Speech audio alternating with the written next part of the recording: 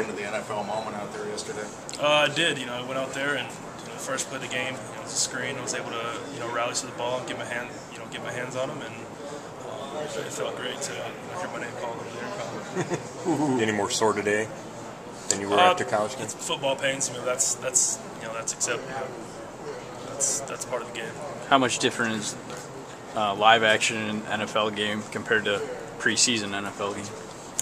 Everyone's out there with the same attitude, the same mentality. They want to win. So it's during preseason, it's kind of like you're going out there, getting used to the scheme of things, and whatnot.